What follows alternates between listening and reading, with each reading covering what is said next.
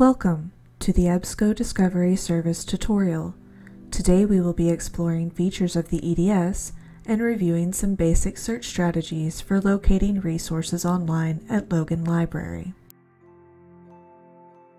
With the Discovery Service search box, you have one point of access for all of the library's print and electronic resources. By using simple keyword searches, you may easily discover books, ebooks, articles, videos, and other sources for your research. The EDS search box is located at the top of the center column on the library's homepage at library.schreiner.edu. You may also find the search box embedded in many of our academic guides, listed on the left side of the homepage. To use the EDS, simply type your search term into the box and click the search button. You may be prompted to log in with your university email and password before accessing your search results. If your login is denied, please follow the instructions listed in red on the login screen to update your password. Once you are logged in, the search results will appear. For general searches, the first result will usually be a research starter or reference entry from one of our online encyclopedias. Many searches will yield more results than you need. Let's go over some of the limiters and other EDS features you may use to narrow your search and to help you discover the best resources for your research topic. If you look on the left-hand side of your results list, you will see many of the options you may use to expand or limit your search results. The default for EDS limits searches to items with full text available online. But if you want to find books, journals, and other print resources physically located in the library, just remove the full text limiter and select the catalog only option. Most books will be found in the main area of the library and may be located on the shelf by their call number. Library staff is available to help you locate books if you are unfamiliar with call number classification.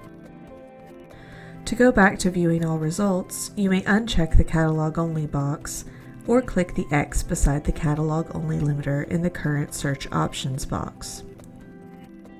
You may also want to consider limiting your search results by the date of publication or resource type. The publication date limiter may be used by sliding the arrows across the timeline bar or typing the desired year into the boxes manually. The type of resource may be identified by icons provided beside each item in your results list. The Source Types box allows you to see how many results are available for each type of resource and to narrow your results to a particular type of content, such as reports, news, or scholarly academic journals. Another way to narrow your results by type is by using the Advanced Search link located directly beneath the EDS search box at the top of the page. Here you can access many of the same limiters featured on the search results page and make additional changes to your search.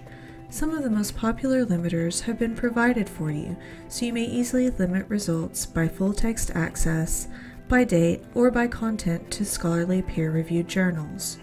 You may also use Boolean operators such as and, or, and not to refine your results by combining terms in the multiple search boxes at the top of the page.